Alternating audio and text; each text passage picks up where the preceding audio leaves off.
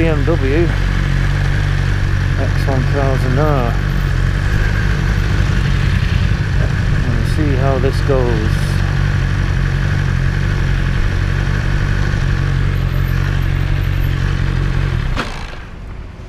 Okay.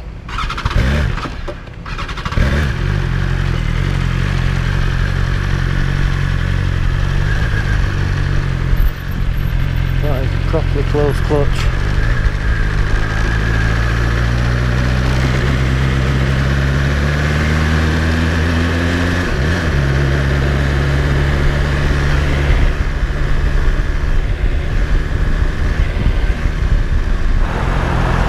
Take it on the motorway,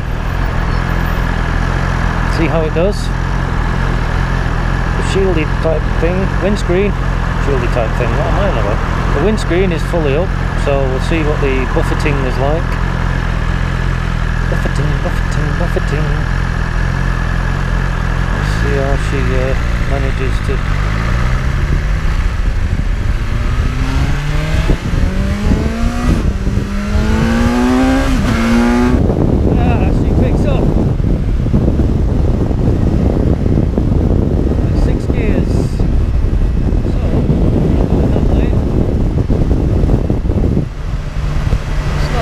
Down here.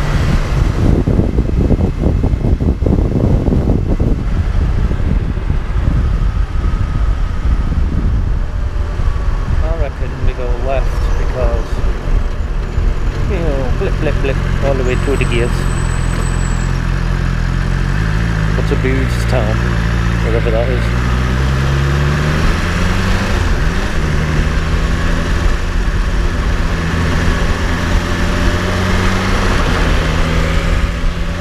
The pegs in the shifter in a great place.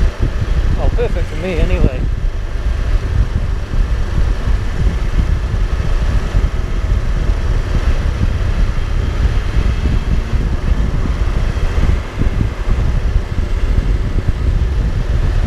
See if you can see the clutch by pointing the camera. Look at that. That's a bit. I know all bikes, you know, there's a bit of play in the clutch. Not being depressed, but that's me being picky. Pretty house.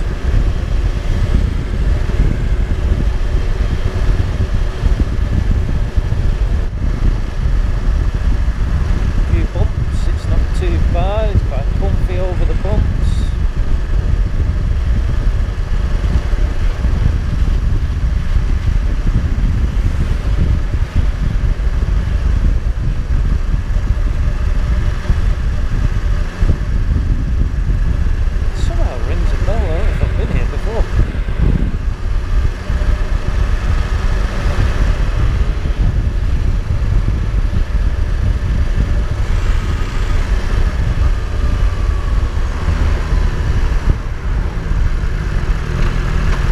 Say the engine, oh maybe it's because the exhaust isn't overtaking it like my bikes, but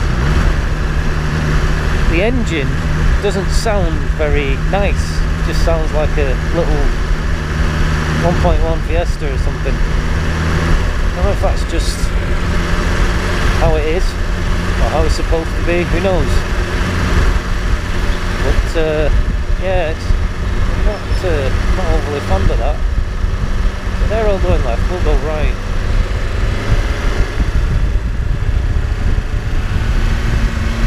Turns nice. Country road.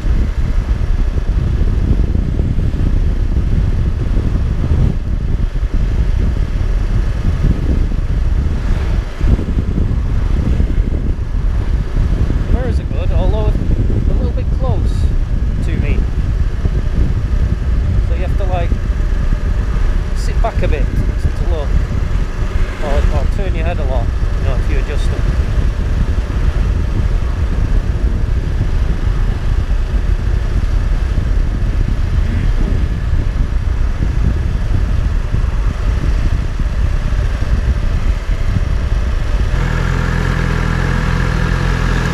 So here we are, still in blinking Townsville, trying to find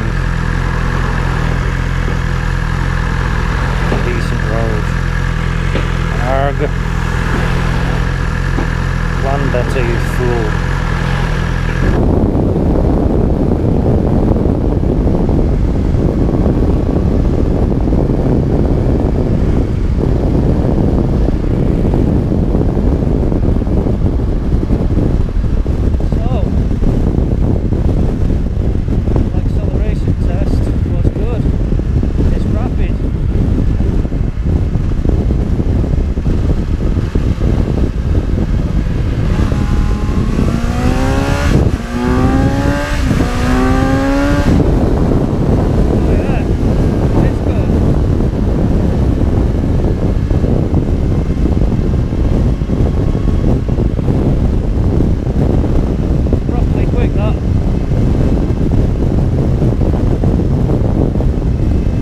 So, let's have a chat about this little chickadee s1000xr. I think it's a nice looking bike.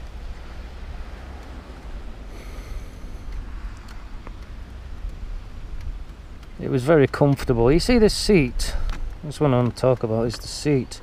The edges are like higher than the middle, which, unless you have to park your bum right to the back in order to feel the full benefit of the seat. But then if you've got short arms like me, you don't reach the handlebars as well, so you have to hutch forward, and then this little angled seat kind of digs in the side of your legs. So that's, yeah, something and nothing really, but that would annoy me.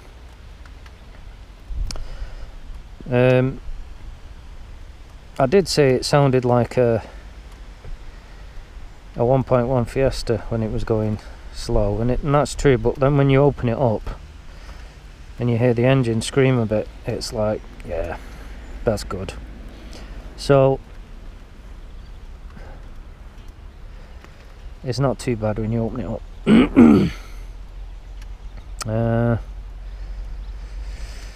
Yeah, mirrors, yeah, I'm not entirely impressed with the mirrors. They could be a bit further away from you, so you don't have to turn your head as much, but they're very good. They don't wiggle and wobble while you're riding, no vibration.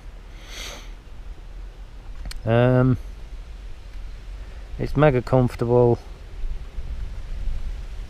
It's got riding modes and things. It's got, like, let's see,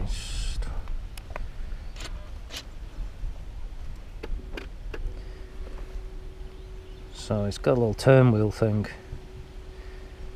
Your riding modes are here, that's it. Mode, road, dynamic, rain.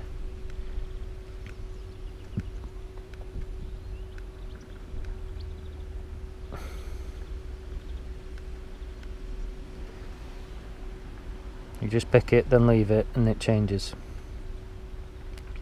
Heated grips, little hand guards, which are quite good on the motorway, stopping the wind hitting you. What I do like is this little thing here. Unless the engine's off, you can't open this. He says, oh yeah, that's it, switch it off. That's it, and then you can open it, see? I love that. And you don't need a key, which is fantastic. So that gets a billion points. Looks like a comfy pillion seat. The windshield is adjustable. He did show me how to do it, but I've completely forgotten. There you go, look, see. Ding, ding. It's not a lot, but it might make a difference. I just had it up the whole time.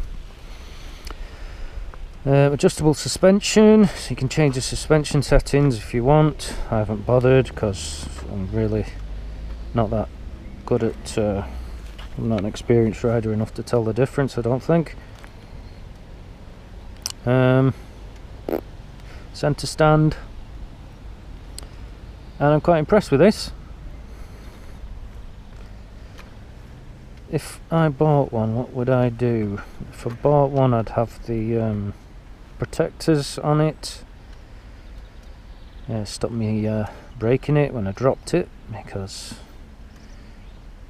Everyone drops the bike at some point or another. The exhaust would have a nice Scorpion or Krapovich or something. And yeah, I don't think I'd do much else. I might get it mapped just to get a bit more horsepower, because I'm cheeky. The gears, so because it's not a sports bike, the gears are very close together, so you find yourself, if you're used to a sports bike, you find yourself changing gear quite often when you're ramping it up the revs. So it doesn't take long to hit the limiter, then you're onto the next gear, then you're onto the next gear. Whereas my bikes, I'm a little bit more, the gears are further apart, so, but for what this bike's designed for, it's perfect. So there you go, that's the BMW s1000xr, brought to you in association with the Quadfather. And thank you to BMW. Der Motorrad BMW, yeah. They had lent me the bike. I had the test drive on the bike. I just turned up in the day and they said yes. And I thank them very much, yeah. Okay. So goodbye everyone. I'm going to take it back and get some lunch. Ciao.